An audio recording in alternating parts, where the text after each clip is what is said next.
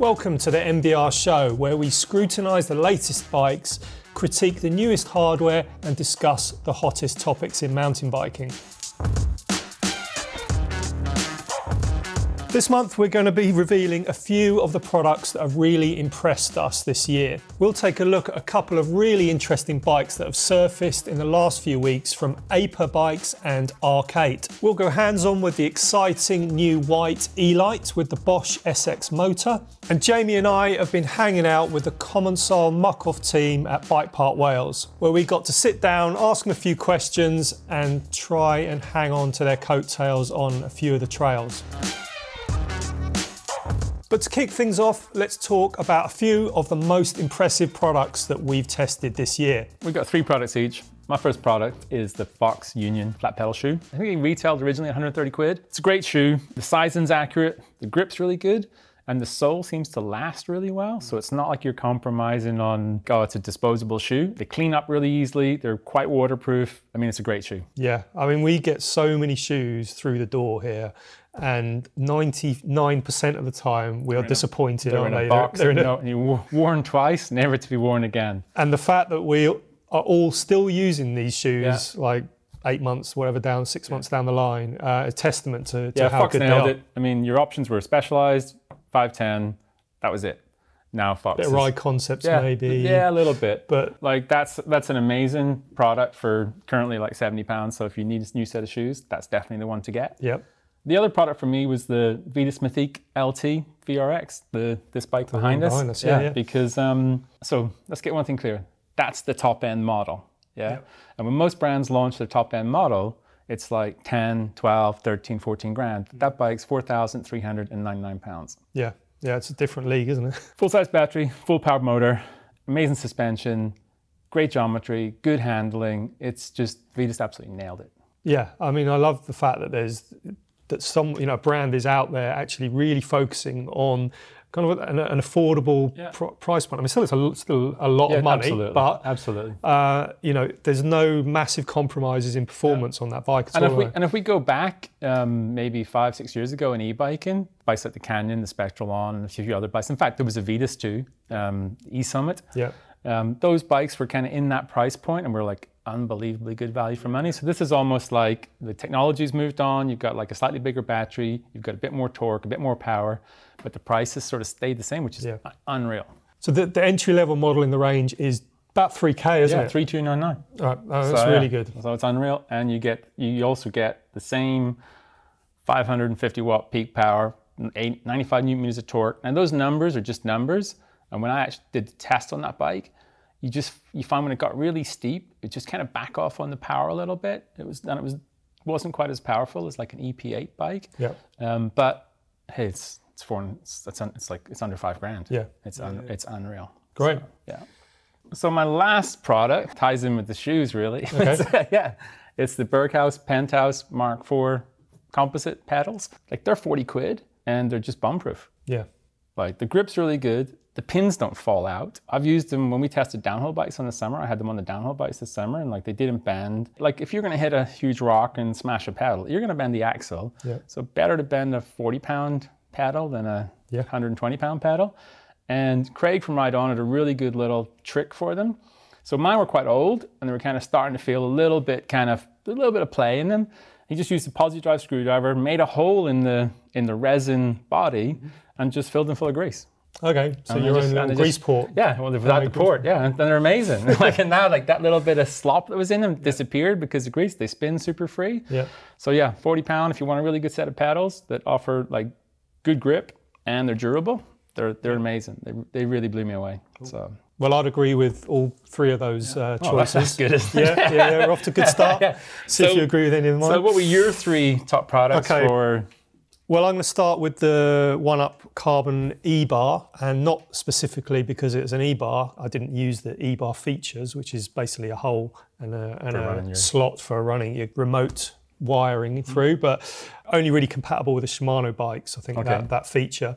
The interesting thing with this bar is the flex. So it's got an ovalized midsection. Yeah. So they're just promotes kind of up and down movement rather than kind of twisting, torsional movement when you're steering. And they got some pretty bold claims for it. So they say that it has an average of 21% more vertical compliance than equivalent competitors' bars. And a 28% increase in steering stiffness compared to, on average, compared to competitors. Okay. We can't really back up those claims in terms of lab tests or anything, but when I took the bar out on the trail and backed it against it was actually a Truvative carbon bar, same rise, same clamp size, diameter, all of that, same width. The difference in the ride experience was really quite dramatic. So when you're going into something where there's quite a lot of square edge stuff and it's your bike's getting deflected everywhere, you actually found a kind of path of least resistance. So you're fighting the bike a lot less. It kind of calmed down the trail. And whereas on the Truvative, I'm just really wrestling with the bike, getting pinged around. The one-up is really calm. It's a really interesting idea because like that thing with the stiffness in terms of steering stiffness versus flex, there's an assumption that you steer like this, not like this. You know what I mean? It's like if you lean on a bar to steer, then do you want that much movement? I don't know. Or maybe when you're leaning on the bar like that and you're loading it and then the bike's deflecting, that's where the movement becomes beneficial. Yeah, it's really interesting. I mean, I did find that in terms of steering precision, I didn't think the one-up had more precision than the Truvative bar. And I'm just picking on the Truvative bar because that's the one I tried. So I'm not sure about the claims of extra steering stiffness, but definitely in terms of compliance, it was a lot more compliant, a lot more comfortable. So, I mean, I really liked it. So yeah, that's the one-up bar. Second product is the Specialized Gambit full face helmet. When we went to Morzine to ride the downhill bikes, which we'll have a test coming up soon, I was like, okay, what helmet am I going to take with me? And I could see the weather forecast was really, really hot. It was 30 plus every day. Yeah, so I was like, okay, I'm going to take something that's got a bit more ventilation, it's a bit lighter weight. And I hadn't tried this before, but I saw it in the workshop. I was like, okay, I'll give this a go. So we're looking at, it's 225 quid, but they're on sale at the moment for I think 125, which is crazy. Weighs 631 grams, which is a couple of 100 grams more than like a Troy Lee A3 open face, which is barely anything. It's 100 grams lighter than the Troy Lee Stage full face, kind of enduro, lightweight enduro helmet. I think it's 200 grams lighter than the Fox Pro frame. So it's super light. Fully DH certified, which is pretty amazing. It's got this really cool integrated retention dial inside the helmet there. 360-degree retention device. So you can basically release the tension to take it on and off super easily. It's got a really easy to use buckle as well. So when you get to the bottom of a trail and you're waiting for the uplift cue, you just take it on and off super easily. You're not worrying about like a D-loop, double D-loop thing. It's not got the like cheap pads that are like turning into a gerbil and stuff. And it just has loads of airflow. So you don't feel like claustrophobic and... Yeah, it's pretty cool though, isn't it? For like an enduro like style helmet, it's amazing. Yeah, really good product. So I was impressed with that. And so yeah, we've both chosen a bike. I chose the Canyon Neuron 6, which is a kind of entry-level trail bike in the Canyon range, 130mm travel. It got totally revamped, right? Totally revamped. I went on the launch for it about this time last year. Now the reason I chose it is it's just a really good mountain bike. It seems like more and more bikes are getting pigeonholed into smaller and smaller niches, and this is just a bike that works in like a load of different situations. So what sort of travels it got? So 130 rear, 140 fork. There's an alloy frame version, there's a carbon frame version. I rode both. I actually really preferred the alloy. So we had the alloy bike, didn't we? We had the alloy bike together. That's right. Yeah, it was really fun, really lively, really dynamic, nice flex, nice feel to it. Yeah, they've just done a really good job. Like actually the old bike, I hated. Okay. You know, I mean, maybe hate's a strong word, but I really disliked it. It was just conservative in the sizing and the geometry. So it was quite a kind of struggle to ride. For a beginner's bike, it actually took a bit of skill to ride. Whereas the new bike... Oh, it's super easy. It's super easy to ride fast. Totally intuitive to ride, like really stable. So it gives you loads of confidence. You can ride it aggressively as well if you're a confident rider. Yeah, it's a really cool bike. Yeah, because you had it, and then I took a spin on it, and I was like, oh, this thing's amazing. It's amazingly good fun. It's fast. It's easy to ride. Anyone that gets on that bike is just going to fall in love with mountain biking. Yeah.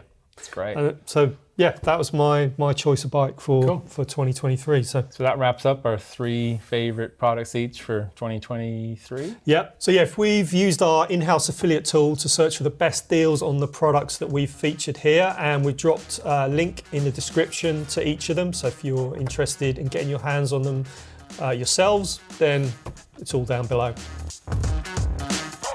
Now, Al, you've been looking into a couple of interesting new suspension designs that have come out recently, haven't you? Can you tell us a bit about those? Well, yeah, there's 2 bikes. There's a bike from Greece, and I think the brand is Aper. It could be Aper. I'm not sure which way they're pronouncing it. They've got a bike called the Compace, which is basically a 160mm travel enduro bike. It's got a CNC machine frame. So again, it's a bit like Pole and some kind of rapid prototype. Like an old Pace. Well, yeah, too, yeah, like an whole face, but like using a kind of rapid prototype technique to build like maybe small numbers of bikes. Yeah. But what's interesting about their bike is they've got the shock's mounted on a rail. The shock and the main pivot are mounted on a rail. So it's got 160mm travel, but it's got 45mm of rearward axle path. And their thinking on it is that they wanted the rear axle to follow more closely the front axle. So their calculations, they reckon on like a typical enduro bike, it's about 70mm rearward on your fork, because you've got like a 63-degree head angle and you've got 170mm travel, the wheel comes up and back. So they want it to not be identical, but to kind of be more like parallel. And I think what's interesting with the rail is that the rail allows them to have this kind of like, it's not just sort of like rearward and then vertical, it's kind of rearward, it's a more consistent rearward axle path, because the pivot goes up and back as it goes through the travel. That's a really neat feature off that bike. It's an idler design, obviously, because they've got a really rearward axle path, so you can't just have if you have normal chainring, you'd have crazy pedal kickback. So they've got their idler, and it's a twin link bike, so they've got a rail and a link. And so the bottom rail acts like a super long pivot. Yeah. So if you think about and this is what links us in nicely to the Arc8 bikes. So one of the first bikes I saw this on was it was a cross-country bike, the Evolve FS. And instead of having like a really mini link that just kind of like has a massive amount of variation, they've got a rail underneath the top tube. And when I spoke to the engineer there, he goes, yeah, well, what's really cool about it, it's like an infinitely long link. Because if you think if a really small link has quite a tight radius and a big arc with a lot of variation, and then you make the link longer and it gets smoother, if you make the link infinitely long, it's flat. Yeah. That's a rail. So basically you're keeping the leverage rate really consistent. You can make it really consistent, and you can change it and stuff. And also it's really light, because it's just a rail. It's kind of they're eliminating the link. So like Arc8, the Evolve FS was basically like a progressive XC bike, super light. So I mean, it was sub 10 kilogram bike. And like I remember I rode it in Italy, and I was like, this bike's pretty impressive for like, it had a really progressive geometry. It was only available on 2 sides. It had a funky, super short one-piece bar stem. And it was a really cool bike, but they've actually got a prototype DH bike now. So they've gone from like one extreme to the other. Oh, using the rail system. Yeah, using the rail system. So that's really cool that they're using the rail system on their DH bike, and it's kind of reminiscent a bit of like the Yeti, like is it 303s? And remember Yeti did that whole range of prototypes using rails. Like forklift truck. Yeah, slightly different style rails, but like the same idea. But what's actually really cool about their downhill bike is that they've used these kind of like 2 I think they're water cut or laser cut plates that go on the side of the frame. Basically, it's your front shock mount, your bottom bracket, and then where the swing arm connects, where the swing arm connects to the rail. So they can change the geo, the progression rate, the BB height, the chainstay length, because they just basically bolt these pieces off, cut new ones, and put them back on. It's such a cool like prototyping technique, because it just gives them complete control over all the variables. It's kind of amazing, because I was like, oh, it's another rail bike, and I was like, yeah, that's cool, but hey, look what you can do with the geo, and like it's excellent. It's so I don't think that would be how you'd make the bike for production, but it's a really cool way to try all the different variables to get it exactly how you want it. Yeah. So I don't know when that bike's going to make it into production, but it's definitely one to watch. That sounds cool. Yeah, it's really cool. Now let's move on to perhaps the most significant bike that Whyte has launched for quite a while now, isn't it? The E-Lyte. Yeah, it's pretty cutting edge. Yeah. It's not just cutting edge, it cuts the e-bike category into another segment. So they're calling it mid-torque, high power. Oh my God. Yeah, totally. So basically we kind of have your analog bikes, you've got lightweight mid-power bikes, and you've got full power bikes. And this bike's got a kind of sits in between a lightweight mid-power and a full power. It's kind of confusing. It's not as confusing as it sounds. I mean, it's because of the Bosch motor, exactly. Isn't it? Yeah, it's built around the Bosch SX motor, which has got 55 Newton meters torque and a peak power of 600 watts. Yeah, which is a lot on paper, isn't it? Doesn't feel like it when you ride it. Yeah. So basically it's cadence dependent. So how fast your like RPM, how fast your pedals are spinning. So you need to get up to like 110 RPM to get that 600 watts peak power. So that's how the power goes up. And that's really bloody fast on a mountain bike. That's a high cadence, isn't it? Especially if you're on flat pedals. Yeah. Almost impossible to get. But it's there if you can get there, it'll give it to you. But you just can't ride this bike and expect it to, 600, that's the same as the blah, blah, blah. It's like when you go ride it, it won't feel like that. Yeah. It'll feel much closer to the mid-power bikes, the mid-power lightweight bikes. Yeah, I mean, effectively it is, that's what it is, isn't it? Yeah, totally.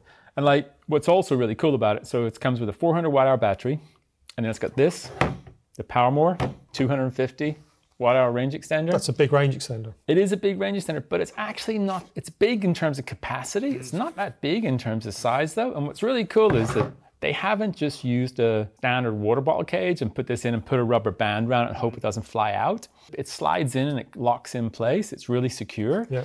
It's a really cool feature on it. When you add the two together, that's equivalent to a lot of full power e-bikes in terms of battery capacity. It's a lot of capacity, and it's almost equivalent to some really lightweight full powered e-bikes in terms of weight. So the bike weighs 19.72 kilos. It's the top end works bike. So you add this on, which is another 1.5 kilos. Yep. You're getting close to some of the lightweight full powered bikes. So the decision then is, how do you want to slice it? Yeah. And in terms of travel, so they call it the E-Lyte 150, and like most Whyte bikes, the name comes from the fork travel. So it's got a 150mm fork. It doesn't have 150 on the rear. It's got 142mm travel. Yeah. And what's really neat is because it's a UK brand, it's kind of got a custom spec. It's got Hope hubs, it's got Hope cranks, it's got Tech 4 V4 brakes. The kind of things you wouldn't find on any of the main manufacturers. So it's a little bit more boutique, a little bit more interesting than it some is. of the It is. other It's brands. really cool. And like what's really cool about it too is that the ride quality is super good. They've really got the suspension super well tuned. It's got a really nice kind of planted plush sort of feel to it. And what I've noticed really, like, and I've kind of harped on about this before, is everybody goes on about, oh yeah, it's about the weight. It's just the bike has a feel to it. It's just a bit like you talked about with the handlebars. You're kind of like the big full power bikes can feel quite jarring and quite stiff. And this bike just kind of feels like it's got that bend and a flex, and the way it absorbs stuff feels much more similar to an analog bike. So I think these bikes are for riders that are looking for some assistance, more assistance, or maybe have had a full power bike and don't like that kind of the way you have to muscle ride them, and they want a bike that rides more natural. This is a great option. The bike costs $9,999. It's basically it's a 10 grand bike. It's a spendy bike. It's a full carbon frame. It's got carbon wheels. It's got factory stuff, SRAM T-type transmission, axis. It's got everything on it. But they also do a model which is called the RSX for $7,999. Okay. So like you can it's got the same frame, different build kit. That's like the affordable version. Yeah, great. Well, if you want to find out more about this bike, there's you've got your full first ride on the website, mbr.co.uk. So Danny, you and Jamie got to ride with the Muc-Off, the Commencal Muc-Off team. How was that at BikePark Wales? Yep, we got to ride with them all, hung with them in the uplift. Didn't really see him past the first corner on the trails, but that's understandable, though, isn't it? I mean, they're high level. Yeah, they're not bad. They know what they're doing. Yeah, it was really cool. Like there was a lot of people just hanging out, taking selfies with them, sitting and asking them questions and stuff. So it was really interactive, and I think that is an amazing thing about mountain biking. That the stars, the best in the world. You turn up to a bike park and there they are, Yeah, totally. Imagine like going go-karting or something and then Lewis Hamilton sort of in the cart next to you or something. It just wouldn't happen. So that was really cool. So we sat down with Amaury, Thibaut and Myriam, asked them a few questions, and this is how we got on. Yeah, I think it's when I won my first World Cup in Leger 2 years ago. I crashed the week before and was a pretty bad crash, and then I was able to win the race the week after, so it was a pretty good moment. And unforgettable. And special because it's home. And yeah, also a big and crowd, and yeah, all the conditions were a bit crazy, so it was pretty good to be able to win this race. The one when I won Croatia, it was really a track that didn't suit me, and I really went there into like, okay, I want to do good on this track because the champion has to be good everywhere, and I won, so I was really happy to win the opening of the season, and that stays like a really good remember. And for me, Léger as well, 2022 for the World Championship. Like having the World Championship in France was insane, and even if I was looking for a better spot, end up on the podium, and just 1, 2, 3 Frenchies on the podium were mental. It was unbelievable. I was really, there, like people everywhere, like on the car, on the horse, like crazy. Maybe the one I never rode is Windham. In USA was like kind of short, and maybe, I don't know, feels good, and maybe a few years before me, like 2 or 3 years maybe before I went into a junior category. Could be, I don't know, interesting years. Cool. But now the sport is so high, so maybe this year are the best too. And what racer, who would you like to have been with, you know, like maybe the Sam Hill era or the Nico era or Palmer, or, you know, is there someone? Yeah, maybe the Nico area would be funny to race again, even if the bike were not really the same as now, but it was so like stronger and faster than the others. Maybe it could be interesting to see how it was to be riding with him. Far ahead, wasn't he? Yeah, exactly. Competition. So yeah, maybe that. That would be cool. Myriam. So I was there racing, but I wish at this time I could have been Danny Hart during 2011. His winning run was just insane, and just hearing the commentary of Rob Warner is. I wish I could have lived this run. It must have been insane. And me, I think, the era of Sam Hill and race. Schladming never been there. Like I've been there, but not for racing. And back in the day, it looks really tricky with woods everywhere. It was wet, so yeah, it looks a really good track to race. One thing I wanted to say, which is still a slightly different subject, but similar, is that Rowan and I went and rode the latest version of Willy Waver at BikePark Wales at the end of the day, and considering like Rowan was on a downhill bike, Willy Waver's a blue trail, and oh my god, it was amazing. So the trail crew there have done an incredible job, like buffing that trail to perfection. Resurfacing. They've got this amazing surface that they use, and it just like kind of whacker plates into this perfect ribbon down the hill. Oh yeah! Oh my god!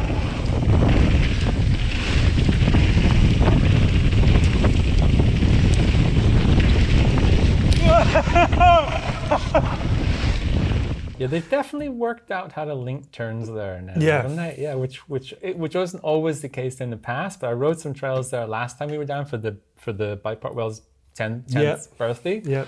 And some of the turns are just like one bang bang to another, and you just like you go light in the middle and just pocket into the next one. Bouncing from one to another. Yeah, it's really cool. So anyone who's going to BikePark Wales, I recommend you go and ride Willy Waver before it gets hammered. Yeah, well, maybe you're too late, but yeah, big thumbs up to. We need to get our shows out earlier, don't we? If we want to give people advice on that. Yeah.